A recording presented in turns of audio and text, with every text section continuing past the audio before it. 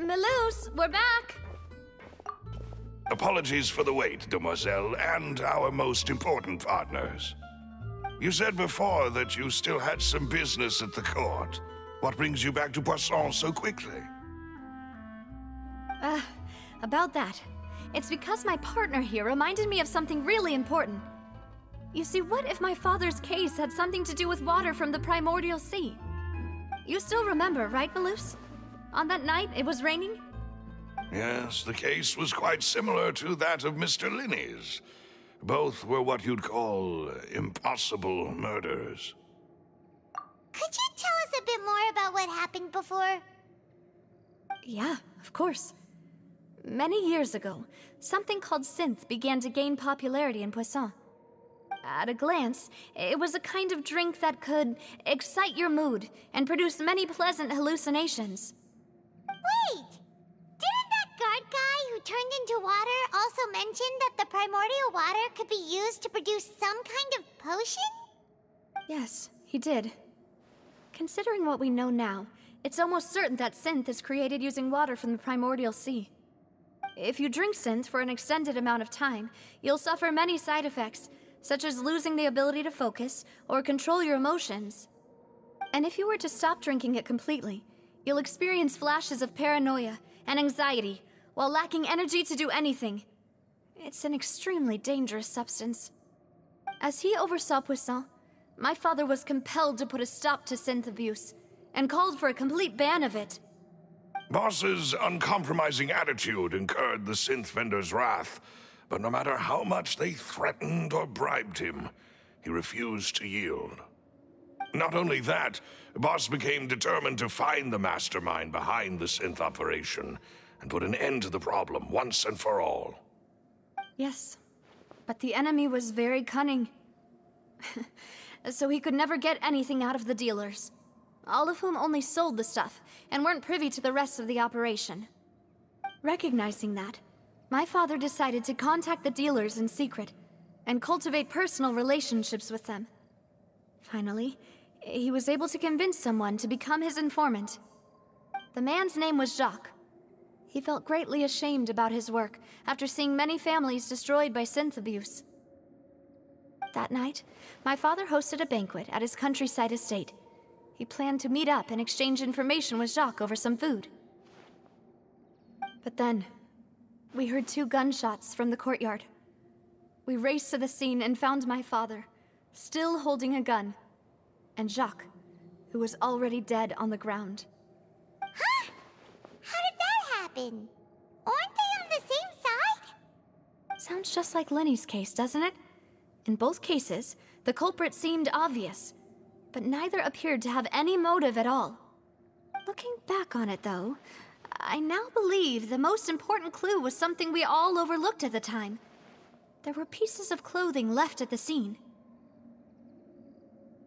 Precisely. It's all thanks to you that I made the connection now. Back then, we all just thought they were some costumes that Jacques used to disguise himself at the banquet. But, considering it now, it's almost certain that they belong to a third person at the scene. With one extra person, we'll also need to reconsider why the 2 shots were fired. You're right. We still don't know what happened. But my intuition tells me that we're on the right track to figuring it all out. I'm finally headed towards the truth. Jacques was an empathetic man who was infinitely remorseful for his past actions. It's unlikely that he turned on Boss with 0 warning. I think this third person is probably the key to the full truth. On that note, however, even though this will not please you, demoiselle, as your and your father's butler, I must still offer a word of warning. Our opponent is insidious and cruel. They are extremely difficult to deal with, and Boss has already lost his life trying to bring them to justice. Even though Spina de Rosula has lost most of its former glory, Poisson has welcomed a new time of peace, and we have been allowed to live out our lives. There is no need to follow your father's path. It would be both wise and in line with Boss's wishes to step back and give up on the case. If that's indeed what he wished for, then he should have told me that himself. Was I not the closest person to him? And yet, I was the one most kept in the dark. What was the point of him dying without sharing any of the secrets he knew? Did he manage to protect anything in the end? Synth is still here. Callus the Unfaithful is still his epithet. And Spina di Rosula is barely getting by. Nothing has changed. Did he think I'd just accept his meaningless death and live out my life just as meaninglessly? I've never accepted that, ever. Not since that day, and certainly not now. I want to find out the real answer for everyone's sake. For the missing girls, for the victims, and for myself. Navia. This is indeed the best moment to act. Your partner appears to be quite reliable, and more importantly, Demoiselle, I think you're also ready to take this on. So you do know something else, Malus? Yes, I do. In fact, even before that banquet, Boss already knew of the connection between Synth and the serial disappearances case. But what drove all the tensions to the boiling point was the revelation that you, Demoiselle, had been selected as the next target to disappear. What? Boss also didn't tell you that he had been diagnosed with a rare illness. The doctors told him that he had no more than 5 years left to live. And the serial disappearances case caused him great anxiety. 5 years was nowhere near enough time to resolve this long-standing conflict. But once he passed away, all the danger would pass on to you. Knowing all of this, he decided to use one final intimidation tactic before his death. He claimed to have already gotten his hands on some key incriminating evidence for the other side, and even told some members of Spina di Rosula about the details. But as long as you remained safe, he would not share the evidence with the public. If something were to happen to you, then he and all those he told would immediately expose all they knew about Synth and the disappeared victims. Right, so nobody would be able to get off scot-free. As we've seen, Boss's tactic has worked. Even though Boss has been gone for a long time, the other side has not tried to take Demoiselle's life. No, I don't believe it. He never appeared to look sick to me. No father wants their daughter to see them weak and haggard, especially someone as proud as Boss. To him, dying in a duel and suffering lasting dishonor as the Unfaithful was still far preferable than losing face in front of his daughter. So he chose to die in silence, so that he could protect me. I'm afraid you're not understanding this correctly, Demoiselle. What Boss wanted to hand to you was not a parasol, but a sword. If Boss's spirit could hear you telling me that you want to find the answer for the sake of everyone involved, I'm sure he'd be extremely proud. That fool. Couldn't he have just given it to me straight? No. He might have set up everything precisely because he never thought I'd be able to understand him. Is that the amount of confidence he had in me? And what if I was never able to make it to where I am now? Yeah. I suppose that's true. With the way he'd set things up, if I had wanted, I could have just lived out my life without a care in the world.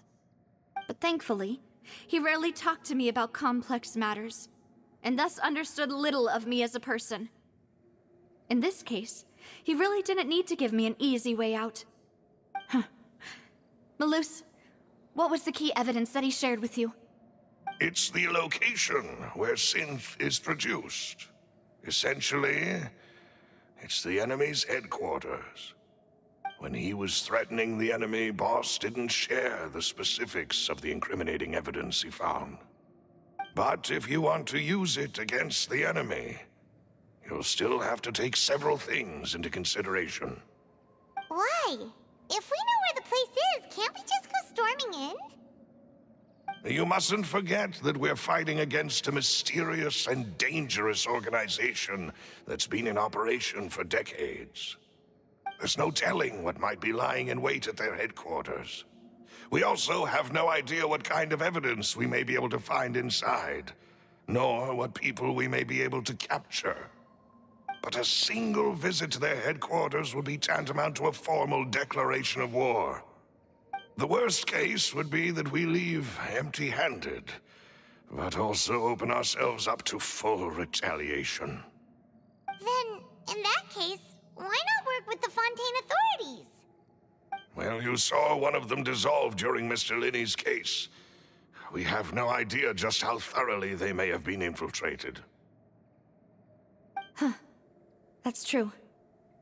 Seems my father really had no choice. But things are different now. It should be a lot easier to prove the other side's guilt, now that we've connected Synth with the disappearances case. You sound like you've put a lot of thought into this, Maloose. I am the butler, after all. I live but to serve the boss and Demoiselle's will. I've always been willing to take on any kind of risk for your sake. But considering my relative lack of ability, I've spent my time keeping secrets, performing basic investigations, and waiting for the right time to come. Thank you for all of that, Maloose. Have you discovered anything new in the past few years? Let me think.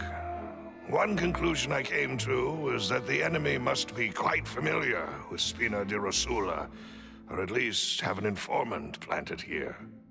When I announced orders to the organization's members on Demoiselle's behalf, I used to deliberately keep a few people in the dark and observe the reactions of the synth vendors. If the vendors didn't change their plans, then the individuals informed of our orders must be innocent. If the vendors packed up and fled, however, then someone must have given them the news. After several rounds of testing and investigative tracing, I've narrowed the suspect list down to 3 people. The first is Florent, Spina di Rosula's senior advisor. Huh? Florent? Yes, surprising, isn't it? He was one of the people Boss trusted the most, which also means that he was someone who understood Boss really well. Thanks to his position within Boss's innermost circle, he always knew our upcoming plans and could thus avoid capture this whole time. There's someone else like him too. Marcel, the head of Confrérie of Cabrières. Uncle Marcel.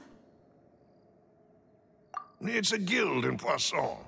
Boss helped it to grow to its current size and prominence.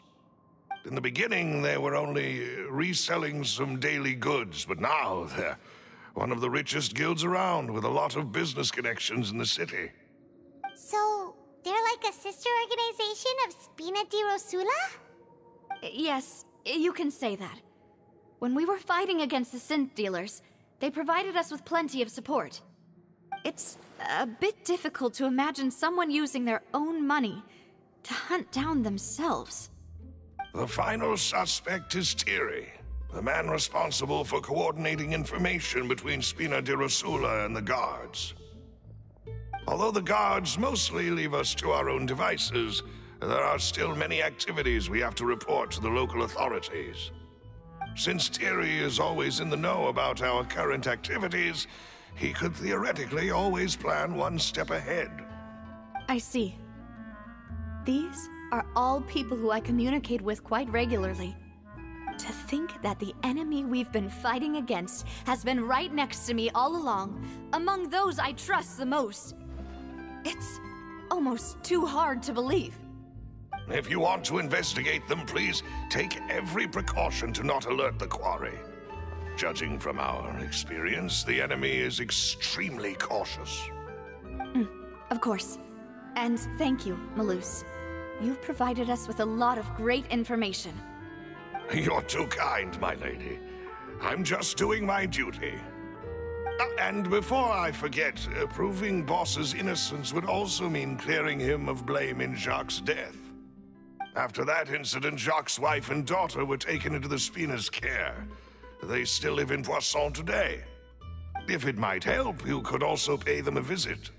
I can make the necessary arrangements. Aw, thank you so much, Malus. You really are the best. A new case awaits, my dear partner.